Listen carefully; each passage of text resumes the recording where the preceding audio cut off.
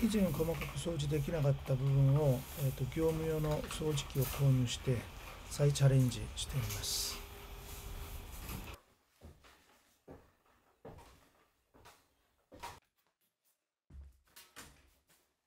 あ、いた、コウモリ。掃除しに来たらコウモリがいた。コウモリたちとも久々の再会です。だいぶ慣れてそんなに怖くもない。むしろ可愛いかな。以前私がアップしたショート動画覚えてますか？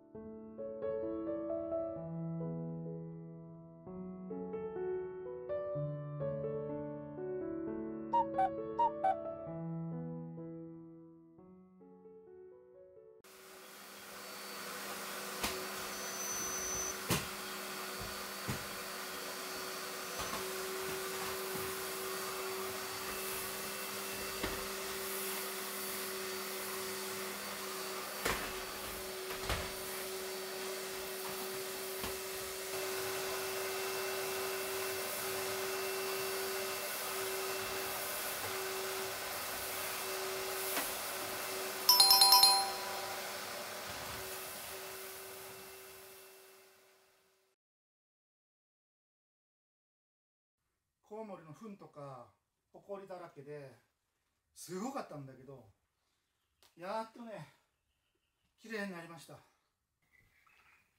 こちらも綺麗になってます。結局このタンスいくつかはもう捨てることにしました。もったいないですけど、もう掃除の邪魔になるし片付けるしかないかと。で1個2個残して1234はもう2階から僕一人ではどうしても運べないので投げ出して、で十日町のエコセンターに持っていくことにしました。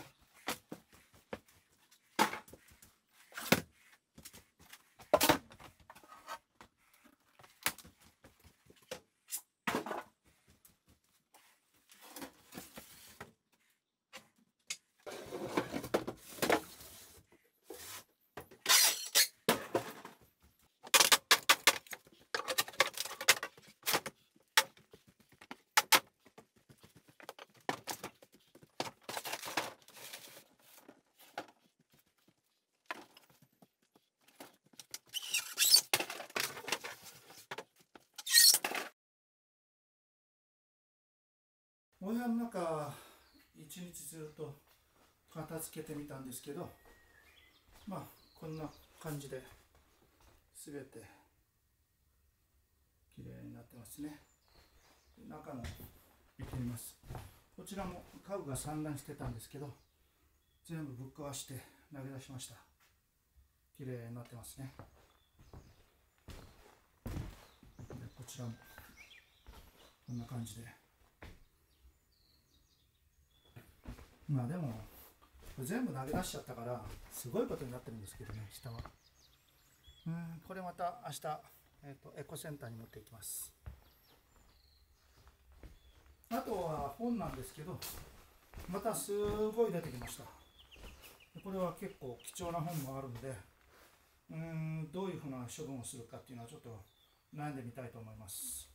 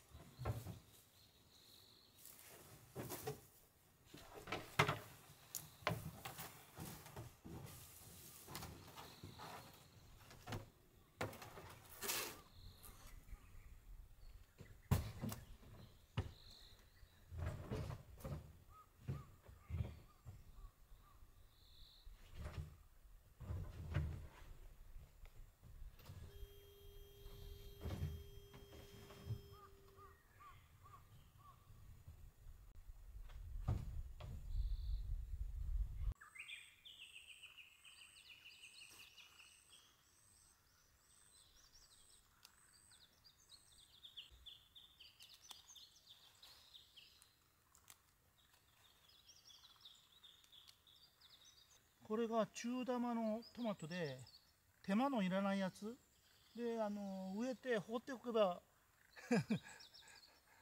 大きくなるって言って、ほんと12344つもついてる。こっちも、中玉が2つついてる。どんどん太くなっていく。嬉しいな。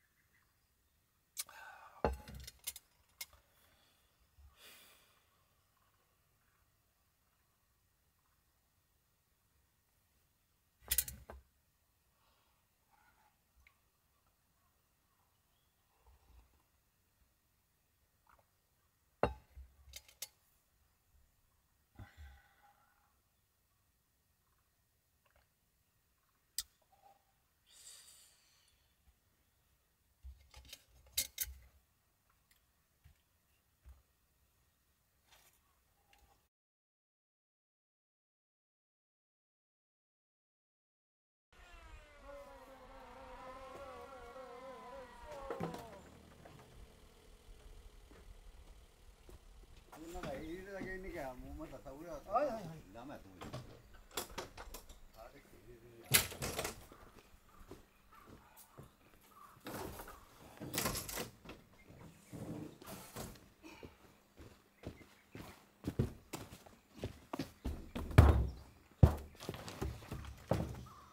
これで下へ下ろすの？うちだけ入れんの？入れます入れます。だろう。それはとりあえずそれだ。絶対これは持ってやつだ。手具だね。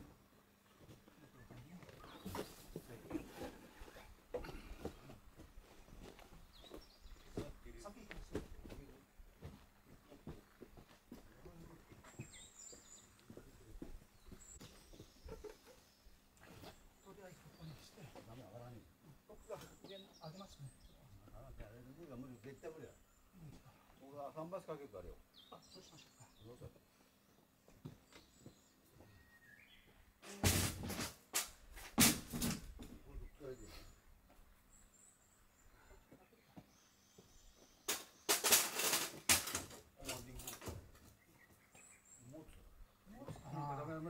だからお前も俺もまた持ったってここに。お前こっちが行ってさ。そうじゃなくて、これなしにして。回すんで。持たなくていいのみたいな。そういう人いるお前。絶対だからもう無駄なやつ絶対これ無駄なやつ。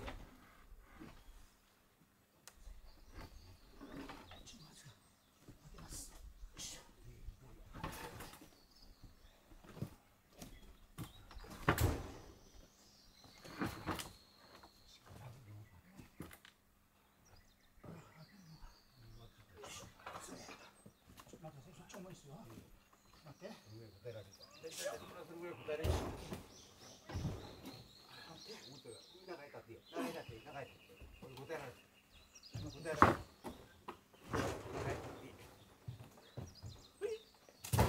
りがとう。これ大丈夫ですか？大丈夫。気がいいやんか。あと大丈夫。これを引いてどっかへ収めるから。